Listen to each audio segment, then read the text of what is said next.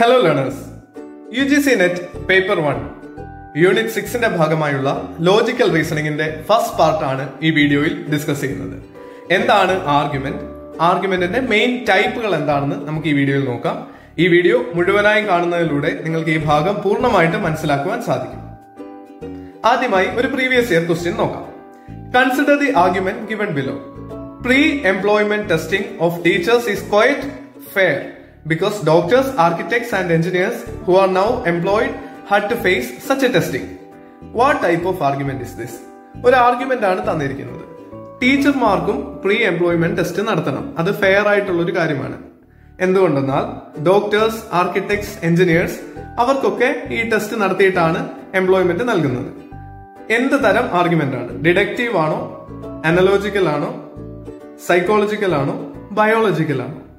ഈ വീഡിയോ കാണുന്നതിലൂടെ നിങ്ങൾക്ക് ഈ ചോദ്യത്തിന്റെ ഉത്തരം കണ്ടെത്താൻ സാധിക്കും. വീഡിയോയുടെ അവസാനം ഉത്തരം പറയുന്നതായിരിക്കും. ആർഗ്യുമെന്റ് എന്താണെന്ന് നോക്കാം. An argument is a series of statements called the premises intended to determine the degree of truth of another statement called the conclusion. Conclusion എന്നുള്ള ഒരു സ്റ്റേറ്റ്മെന്റിന് അത് ശരിയാണെന്ന് സ്ഥാപിക്കുവാൻ വേണ്ടി പറയുന്ന കുറച്ച് സ്റ്റേറ്റ്മെന്റുകൾ, അതിനെ പ്രിമിസസ് എന്ന് വിളിക്കുന്നുണ്ട്. അതാണ് ഒരു ആർഗ്യുമെന്റ്. നമുക്കൊരു എക്സാമ്പിളിലൂടെ ഈ കാര്യം മനസ്സിലാക്കാം. All musician can read music. Reshma is A musician. Conclusion, Reshma can read music. എന്താ പ്രിമിസസിൽ പറയുന്നത്? രണ്ട് കാര്യങ്ങൾ പറയുന്നുണ്ട്. മ്യൂസീഷ്യൻ ആണെങ്കിൽ മ്യൂസിക് റീഡ് ചെയ്യാൻ പറ്റും. രേഷ്മ ഒരു മ്യൂസീഷ്യൻ ആണ്. അപ്പോൾ അതിൽ നിന്ന് എന്ത് പറയാൻ പറ്റും? Reshma can also read music എന്നുള്ള കൺക്ലൂഷനിലേക്ക് എത്താം. ഇവിടെ ഈ കൺക്ലൂഷനെ സപ്പോർട്ട് ചെയ്യാൻ വേണ്ടിയിട്ട് ഉപയോഗിച്ചിരിക്കുന്ന സ്റ്റേറ്റ്മെന്റുകളാണ് പ്രിമൈസസ്, അഥവാ അതിനെയാണ് നമ്മൾ ആർഗ്യുമെന്റ്സ് എന്ന് വിളിക്കുന്നത്. ഇനി ഈ ആർഗ്യുമെന്റ്സ് പല തരത്തിലുണ്ട്. Deductive argument, it derives from general to particular. Deductive എന്നൊക്കെ കേൾക്കുമ്പോൾ തന്നെ ഇങ്ങനെ കുറഞ്ഞു വരുന്നത് എന്നൊരു ചിന്ത മനസ്സിൽ വന്നാൽ ഇത് വളരെ എളുപ്പം മനസ്സിലാക്കാം. എന്റെ മനസ്സിലേക്ക് റിഡക്ഷൻ, സെയിൽ, അതുമായിട്ട് ബന്ധപ്പെട്ട് ഡിഡക്ഷനിലേക്കാണ് എന്റെ മനസ്സ് എന്നെ കൊണ്ടുപോകുന്നത്. നിങ്ങൾക്കും നിങ്ങളുടെ മനസ്സിൽ വരുന്ന ഒരു ഇമേജ് അനുസരിച്ച് ഇതിനെ ഓർത്തു വെക്കാം. ഡിഡക്ഷൻ, കൂടുതലിൽ നിന്ന് കുറയുന്നതിലേക്ക്. ജനറൽ ആയ ഒരു കാര്യം നമുക്കറിയാം, അതിൽ നിന്ന് പർട്ടിക്കുലർ ആയിട്ട്, സ്പെസിഫിക് ആയിട്ട് ഒരു കേസിലേക്ക് അപ്ലൈ ചെയ്യാവുന്ന രീതിയിൽ ഉള്ള ആർഗ്യുമെന്റ് ആണ് ഡിഡക്റ്റീവ് ആർഗ്യുമെന്റ് എന്ന് പറയുന്നത്. ഇതിലെ പ്രിമൈസസ് എന്തൊക്കെയാന്ന് നോക്കാം. All human beings can smile. എല്ലാ മനുഷ്യർക്കും ചിരിക്കാൻ പറ്റും. Adam is A human. Adam ഒരു ഹ്യൂമൻ ബീയിങ് ആണ്. അതിൽ നിന്നുള്ള കൺക്ലൂഷനിൽ എന്തെത്താം? Adam can smile. വളരെ എളുപ്പത്തിൽ മനസ്സിലാക്കിയെടുക്കാവുന്ന ഒരു ലോജിക്കാണ് ഇതിന്. അടുത്തതാണ് ഇൻഡക്റ്റീവ് ആർഗ്യുമെന്റ്. ഡിഡക്റ്റീവ് ആർഗ്യുമെന്റ് 100% അഷ്വറൻസോട് കൂടി പറയാനാവുമെങ്കിൽ ഇൻഡക്റ്റീവ് ആർഗ്യുമെന്റ് എപ്പോഴും ഒരു പ്രോബബിലിറ്റി ആണ് പറയുന്നതെന്ന് നമുക്ക് പ്രത്യേകം ഓർത്തു വെക്കാം. UGC നെറ്റിന്റെ പേപ്പറുകളിൽ ക്വസ്റ്റ്യൻ വരുമ്പോൾ ഇൻഡക്റ്റീവ് ആർഗ്യുമെന്റിനെ തിരിച്ചറിയാനുള്ള ഏറ്റവും നല്ല വഴിയാണിത്. ഒരു പ്രോബബിലിറ്റി ആണ് പറയുന്നതെങ്കിൽ പ്രോബബിളി, ലൈക്ലി, മോസ്റ്റ്ലി എന്നൊക്കെയുള്ള വാക്കുകൾ വരികയാണെങ്കിൽ ആ ചോദ്യത്തിന് ഉത്തരം ഇൻഡക്റ്റീവ് ടൈപ്പ് ആർഗ്യുമെന്റ് ആവാൻ വളരെ അധികം സാധ്യതയുണ്ട്. ആ ഭാഗം പ്രത്യേകം ഓർത്തു വെക്കാം. Inductive argument derives from particular to general. Particular to general. Deductive എന്താണെന്ന് ഓർമ്മയുണ്ടെങ്കിൽ ഇൻഡക്റ്റീവ് നേരെ അതിന്റെ വിപരീതമാണ്. ചില കേസുകൾ നമ്മളിങ്ങനെ പലതായിട്ട് കണ്ടു. അതിനെ ജനറലൈസ് ചെയ്യുന്ന ടൈപ്പ് ആർഗ്യുമെന്റ് ആണ് ഇൻഡക്റ്റീവ് ആർഗ്യുമെന്റ്. ഒരു ഉദാഹരണം നോക്കാം. Premises. Adam is French. Adam എന്നുള്ള ആള് ഫ്രഞ്ചുകാരനാണ്. Most French eat fish. മിക്കവാറും എല്ലാ ഫ്രഞ്ചുകാരും മീൻ കഴിക്കുന്നവരാണ്. അപ്പൊ അതിൽ നിന്ന് ഒരു കൺക്ലൂഷനിലേക്ക് എത്താം. Adam Eats fish. ഇത് 100% ശരിയാണെന്ന് പറയാൻ സാധിക്കൂ? ചിലപ്പോൾ ആഡമിന് മീനുകളോട് അലർജി ഉണ്ടെങ്കിൽ അയാൾ ഫിഷ് കഴിക്കാത്ത ആളായിരിക്കും. അയാൾ വെജിറ്റേറിയൻ ആണെങ്കിലോ അയാൾ ഫിഷ് കഴിക്കുന്ന ആളായിരിക്കില്ല. അപ്പോൾ ഈ കൺക്ലൂഷൻ 100% അക്യുറസി ഒരിക്കലും പറയാൻ സാധിക്കില്ല. ഇൻഡക്റ്റീവ് ആർഗ്യുമെന്റിലെ കൺക്ലൂഷൻസ് പ്രോബബിൾ ആണ് എപ്പോഴും. ആ ഭാഗം പ്രത്യേകം ഓർക്കുക. ഇനി ഇതിന് പല സബ് ഡിവിഷൻസ് ഉണ്ട്. അത് ഓരോന്നും എന്താണെന്ന് ഡീറ്റെയിൽഡ് ആയിട്ട് പരിശോധിക്കാം. Deductive argument can be subdivided into valid argument and invalid argument. Valid argument എന്താണ്? It is not possible to have false conclusion if all premises are true. നമ്മുടെ പ്രിമൈസസ് ഇല്ലേ, ആദ്യം സപ്പോർട്ട് ചെയ്യാൻ വേണ്ടി പറയുന്ന സ്റ്റേറ്റ്മെന്റുകൾ എല്ലാം ശരിയാണെങ്കിൽ വാലിഡ് ആർഗ്യുമെന്റിന്റെ കേസിൽ ആർഗ്യുമെന്റ് അല്ലെങ്കിൽ അതിന്റെ കൺക്ലൂഷൻ എല്ലായ്പ്പോഴും ശരിയായിരിക്കും. അങ്ങനെയുള്ള ആർഗ്യുമെന്റ് ആണ് വാലിഡ് ആർഗ്യുമെന്റ്. ഇനി ഇൻവാലിഡ് ആർഗ്യുമെന്റ് ആണെങ്കിലോ, It is possible to have false conclusion even if all premises are true. എല്ലാ പ്രിമൈസസും ശരിയാണെങ്കിൽ പോലും ഇൻവാലിഡ് ആർഗ്യുമെന്റില് കൺക്ലൂഷൻ ശരിയാവണമെന്ന് നിർബന്ധമില്ല. രണ്ട് കാറ്റഗറിയാണുള്ളത്. വാലിഡ് ആർഗ്യുമെന്റ്, കൺക്ലൂഷൻ എപ്പോഴും ശരിയാവും. ഇൻവാലിഡ് ആർഗ്യുമെന്റ്, കൺക്ലൂഷൻ ശരിയാവണമെന്ന് നിർബന്ധമില്ല. രണ്ട് സബ് ഡിവിഷൻ. ഇതിനെ തന്നെ വീണ്ടും ഡിവൈഡ് ചെയ്യാം. അത് കുറച്ചുകൂടി അഡ്വാൻസ്ഡ് ആയിട്ടുള്ള ഒരു ഇതാണ്. Sound argument and unsound argument എന്ന് നമുക്ക് ഡിവൈഡ് ചെയ്യാം. സൗണ്ട് ആർഗ്യുമെന്റുകൾ ഏതൊക്കെയാണ്? വാലിഡ് ആർഗ്യുമെന്റ് ആവണം, അതോടൊപ്പം അതിലെ എല്ലാ പ്രിമൈസസും ട്രൂ ആണെങ്കിൽ സൗണ്ട് ആർഗ്യുമെന്റ്. ബാക്കി എല്ലാ കേസിലും അൺസൗണ്ട് ആർഗ്യുമെന്റ് എന്നൊരു കാറ്റഗറൈസേഷൻ കൂടി ഉണ്ടെന്ന് ഓർത്തിരിക്കാം. ഫോംസ് ഓഫ് ഡിഡക്റ്റീവ് ആർഗ്യുമെന്റ്സ് ആണ് അടുത്തതായി ഡിസ്കസ് ചെയ്യാനുള്ളത്. സിലോജിസം എന്നുള്ളത് നമ്മൾ പലപ്പോഴും കേട്ടിട്ടുള്ള ഒരു കാര്യമാണ്. It is an argument consisting of exactly 2 premises and 1 conclusion. രണ്ട് പ്രിമൈസസും ഒരു കൺക്ലൂഷനും ഉള്ള ടൈപ്പ് ഡിഡക്റ്റീവ് ആർഗ്യുമെന്റിനെ പറയുന്നതാണ് syllogism. It can be further subdivided into 3. Categorical syllogism, ഇതിനെപ്പറ്റി നമ്മൾ വളരെ ഡീറ്റെയിൽഡ് ആയിട്ട് അടുത്ത സെക്ഷനുകളിൽ പഠിക്കുന്നുണ്ട്. സ്ക്വയർ ഓഫ് ഒപ്പോസിഷൻ ഇത്തരം പ്രോബ്ലം സോൾവ് ചെയ്യാനുള്ള ഒരു മെത്തേഡ് കൂടിയാണ്. ഇതിലെ സ്റ്റേറ്റ്മെന്റുകൾ ആരംഭിക്കുന്നത് ഓൾ, നോ ഓർ സം എന്നുള്ള വാക്കുകൾ കൊണ്ടായിരിക്കും. അങ്ങനെയാണ് സ്റ്റേറ്റ്മെന്റ് ആരംഭിക്കുന്നതെങ്കിൽ അത് കാറ്റഗോറിക്കൽ സിലോജിസം ആണ്. ഹൈപ്പോത്തറ്റിക്കൽ സിലോജിസം ആണെങ്കിൽ ഒരു കണ്ടീഷനാണ്, കണ്ടീഷണൽ സ്റ്റേറ്റ്മെന്റുകളായിരിക്കും അതിൽ പ്രിമൈസസ് ആയിട്ട് വരിക. ഇഫ് ദെൻ റിലേഷൻഷിപ്പ് ആയിരിക്കും ഉണ്ടാവുക. അടുത്തതാണ് ഡിസ്ജങ്ക്റ്റീവ് സിലോജിസം. അവയിലെ സ്റ്റേറ്റ്മെന്റുകൾ എയ്തർ ഓർ ടൈപ്പ് ആയിരിക്കുമെന്ന് ഓർത്തിരിക്കാം.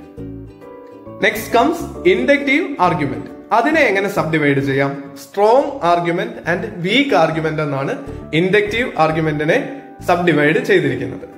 നമുക്ക് ഒരു കാര്യം നടക്കാനുള്ള പ്രോബബിലിറ്റി, നല്ല പ്രോബബിലിറ്റി ഉണ്ടെങ്കിൽ അത് സ്ട്രോങ് ആർഗ്യുമെന്റ് ആണ്. വളരെ ചെറിയ പ്രോബബിലിറ്റി ഉണ്ടെങ്കിൽ അത് വീക്ക് ആർഗ്യുമെന്റ് ആണ്. An argument that succeeds in providing probable but not conclusive, 100% ഉറപ്പല്ല എന്നാണ് ഇവിടെ പറയുന്നത്, logical support for it's conclusion. Strong support കൊടുക്കുകയാണെങ്കിൽ ആർഗ്യുമെന്റ്സ്, അത് സ്ട്രോങ് ആർഗ്യുമെന്റ് ആവും. വീക്ക് ആയിട്ടുള്ള സപ്പോർട്ട് മാത്രമേ അതിന്റെ കൺക്ലൂഷന് നൽകുന്നുണ്ടെങ്കിൽ അതൊരു വീക്ക് ആർഗ്യുമെന്റ് ആണെന്ന് നമുക്ക് പറയാൻ പറ്റും. ഒരു എക്സാമ്പിളിലൂടെ ഇത് പറയാൻ ശ്രമിക്കാം. All artist R talented. എല്ലാ കലാകാരന്മാരും കഴിവുള്ളവരാണ്. Mohanlal is an artist. നിങ്ങൾക്ക് ഇഷ്ടമുള്ള നടന്റെയോ നടിയുടെയോ പേര് അവിടെ വെക്കാം. ഈ രണ്ട് കാര്യങ്ങൾ പറഞ്ഞു, രണ്ട് പ്രിമൈസസിൽ നിന്ന് നമ്മൾ ഒരു കൺക്ലൂഷനിലേക്ക് എത്തുക. Mohanlal is talented.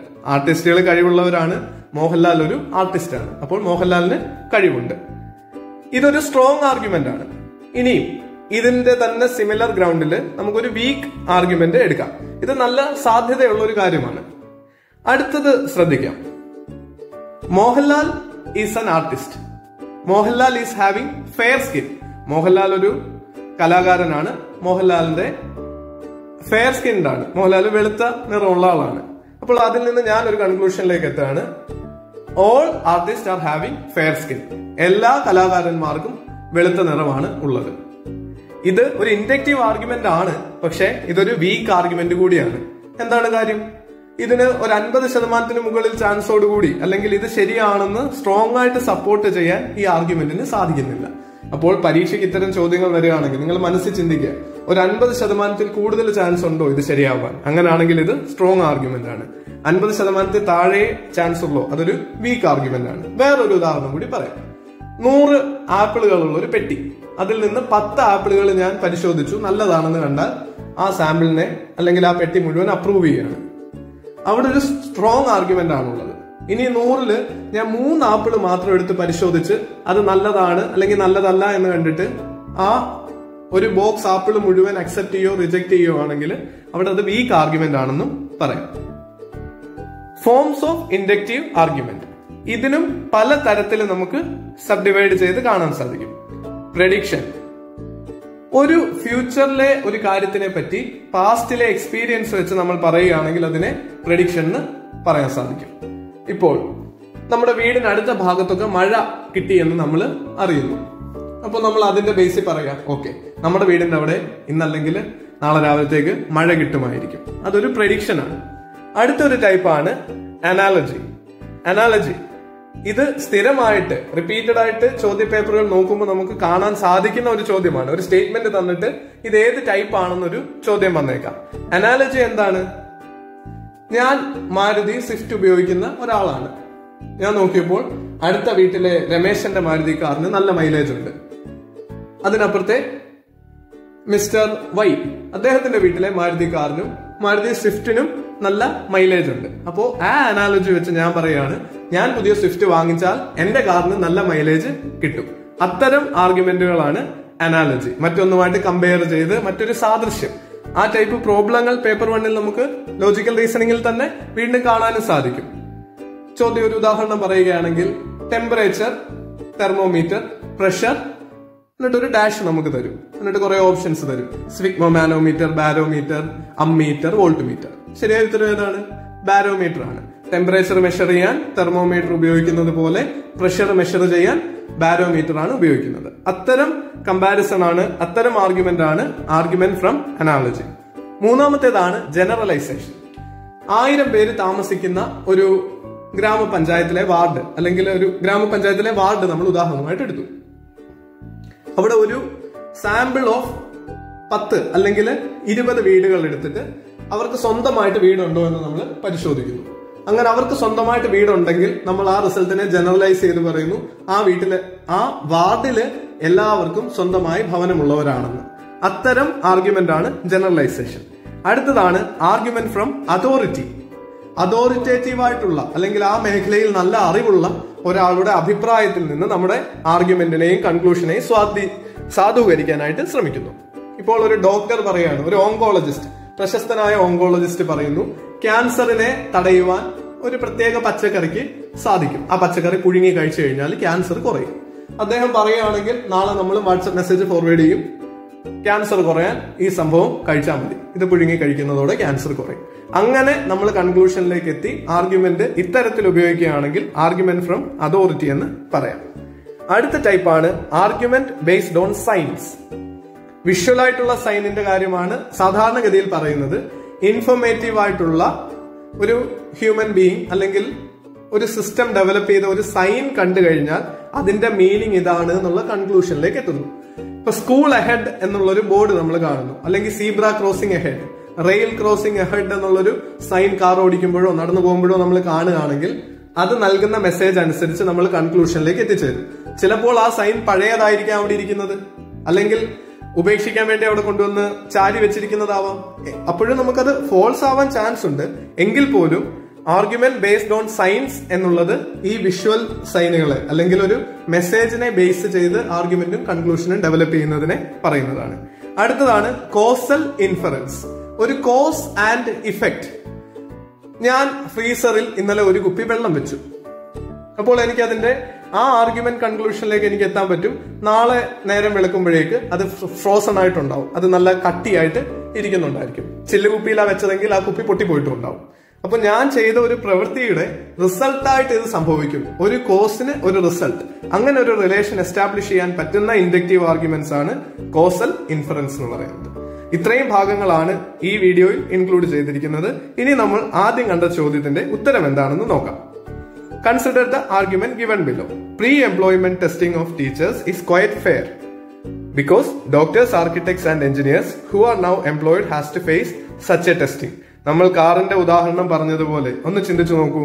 ഡോക്ടർമാർക്കും എഞ്ചിനീയേഴ്സിനും ആർക്കിടെക്ട്സിനും pre employment test നടത്തുന്നുണ്ട്. അതുകൊണ്ട് സെറ്റ് അല്ലെങ്കിൽ നെറ്റ് എക്സാം നടത്തുന്നത് ഫെയർ ആണ്. നെറ്റ് എക്സാമിനെ ന്യായീകരിച്ചിരിക്കുക കൂടിയാണ്. അപ്പോൾ ഏത് തരം ആർഗ്യുമെന്റ് ആണ് ഇത്? ഞാൻ പറയാതെ നിങ്ങൾക്ക് മനസ്സിലായിട്ടുണ്ടാവും. രണ്ടാമത്തെ ഓപ്ഷനാണ് ശരിയായ ഉത്തരം, അനാലോജിക്കൽ ആർഗ്യുമെന്റ്. ഈ വീഡിയോ ഇവിടെ കൊണ്ട് അവസാനിക്കുന്നു. ലോജിക്കൽ റീസണിംഗിൽ കൂടുതൽ പ്രീവിയസ് ഇയർ ക്വസ്റ്റ്യൻ പേപ്പർ ചെയ്ത് പഠിക്കുന്നതിലൂടെയാണ് മാർക്ക് സ്കോർ ചെയ്യാനുള്ള ചാൻസ് കൂട്ടുന്നത്. നിങ്ങൾക്ക് അങ്ങനെ കൂടുതൽ ചോദ്യങ്ങൾ ചെയ്യുന്ന ഒരു വീഡിയോ ആവശ്യമാണെങ്കിൽ വിത്ത് എക്സ്പ്ലനേഷൻസ് നിങ്ങൾ കമന്റ് ബോക്സിൽ ടൈപ്പ് ചെയ്യുക. അതോടൊപ്പം ഈ വീഡിയോ മറ്റുള്ളവരിലേക്ക് എത്തിക്കുക. തുടർന്നുള്ള വീഡിയോകൾ നിങ്ങൾക്ക് ലഭ്യമാകുവാൻ വേണ്ടി ചാനലിന് സബ്സ്ക്രൈബ് ചെയ്യുക. Thank you.